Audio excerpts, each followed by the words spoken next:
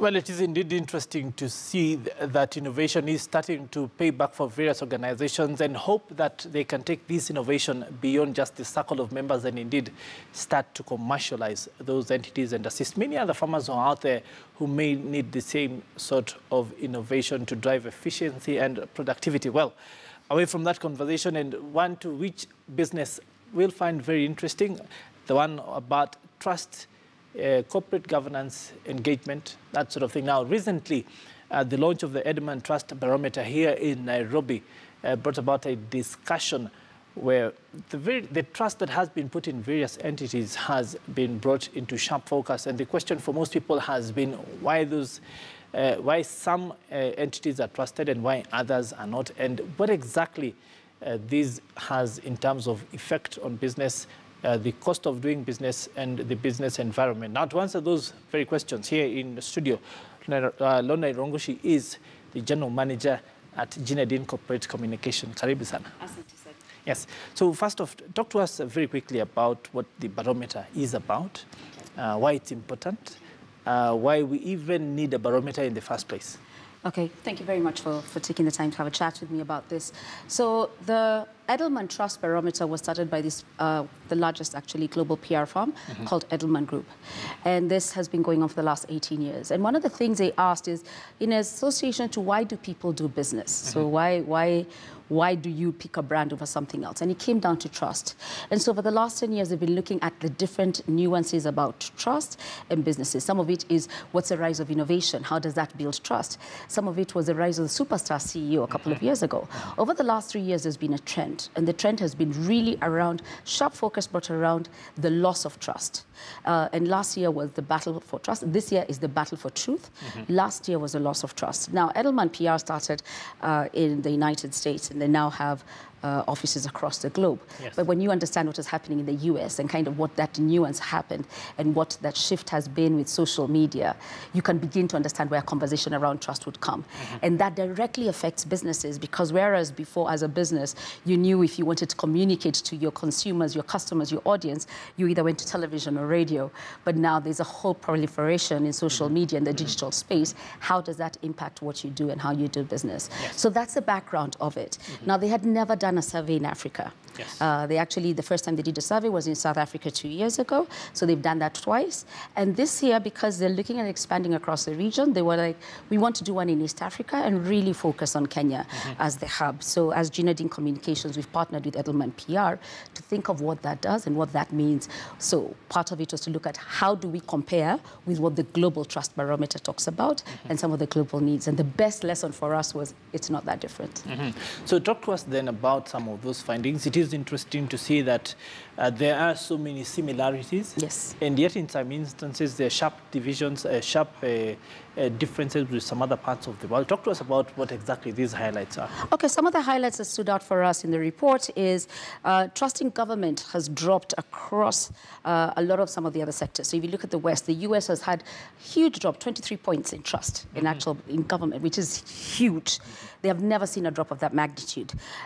An interesting shift is as trust has dropped in China, in the US government, it has risen in China by almost similar amounts. So there's a question there about who's taking over and about a vacuum. Across Africa, there seems to be an average trust in government. So compared to some of the other parts of the world, government is actually trusted on the continent, and this did not differ very much from what has happened, with the exception of South Africa, which if you understand what has happened there over the last year, then it makes sense. So there was growth in trust. There was trust in government. Now, it's not at the top, but it's not at the bottom either. There was also a decline in trust in business. So business is actually losing out to people like government. The highest trusted institutions across Africa are NGOs. Yes. Media, surprisingly, is actually trusted. They're almost at par as government. So there's a question there about the fact that this is happening. And across the world, we see that trust in media has dropped, in traditional media has dropped, trust in platforms has risen. Yes. Now, when we look at the nuanced case here in Kenya, people are looking more to platforms to get their news than they are actually looking at mainstream stuff. So there was some interesting things. If you unpack some of those, an interesting indicator for us was the trust in packed goods, consumer goods, is actually one of the lowest Really? Across the board. People don't... You'd expect it to... Because it's You'd expect it, brands. but then there's a question there about counterfeit goods, and are you buying what you're buying? So when you look at the numbers and then understand what's happening in the market, you see a direct correlation. Trust in financial institutions has dropped. Yes. Which we understand what's happening around, you kind of understand. But trust in manufacturing has gone up. Yes. And one of the most interesting for us was trust in the health sector is very high. Let's talk then very quickly about what you've just said, especially for brands, because this is very, very important. We've seen instances in the recent past where even the Kenya Revenue Authority is going out and saying, we want to introduce this sort of stickers because this will enable you authenticate the goods that you're buying. We've seen a lot of counterfeiting. We've seen allegations of substandard goods.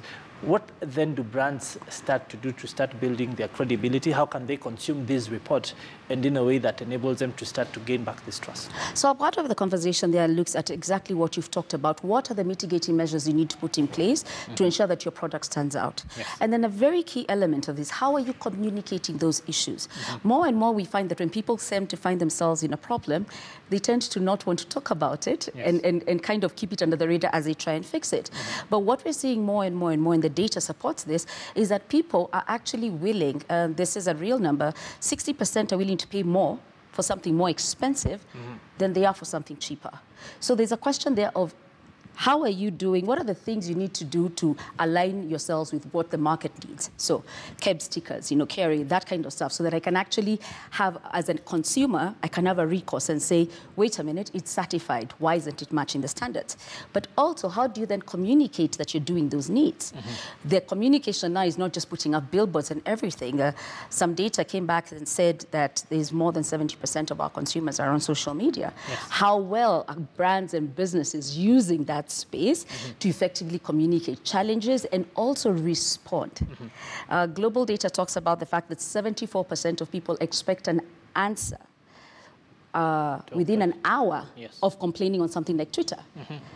Are businesses actively following this, or are we behaving and waiting for, there's a report, it has to be summarized. By the time you come back a week later, the damage is done. Yeah, so final question. Thought leadership and the fact that this seems to be the flip side of this trust conversation, because if brands then get into a place where they create knowledge about their brands, then move users to experiences, then create a brand love, eventually put themselves in a way which they become the authorities on that product or that sector. Absolutely. Then we'd start to resolve some of these situations. Where do you think brands in this country ought to go in regards to that and this report?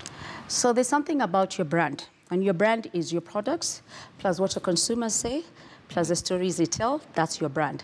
And at that point, what are the stories that your people are telling? How are you shaping that story? Because if you're not telling your story, someone else is. And that's what we do at Jinadin. That's why our tagline is shaping African conversation. What's a conversation people are having about your brand? I think more and more we find that people put out information but don't want feedback. It is about having a conversation, and that allows you as a business to understand where your consumers are, what they believe, where your gaps are. But it's a business conversation. It's not the social media guy conversation. It's not another department. As a business, this needs to be an integral part of how you start thinking about your brands. Indeed, Lorna, thank you very much for your time. Thank you. I think that most people should start to look out for the report, especially on the basis of what it does mean for businesses and for various brands. And we'll indeed look into digging deeper into that conversation later on. Thank you very much for your time. You're very welcome. Thank you for your time. Well, indeed, viewer, that apparently is all the time we had for this show today. Of course, in just a few minutes, the news in Swahili on the Mbiu KTN show. We will be back at the same time tomorrow afternoon with more from the world of business. But from us here, it is Kwaheri ya Kuonana. My name is Peter Wakaba. To continue to enjoy the rest of your viewing. Thank you very much.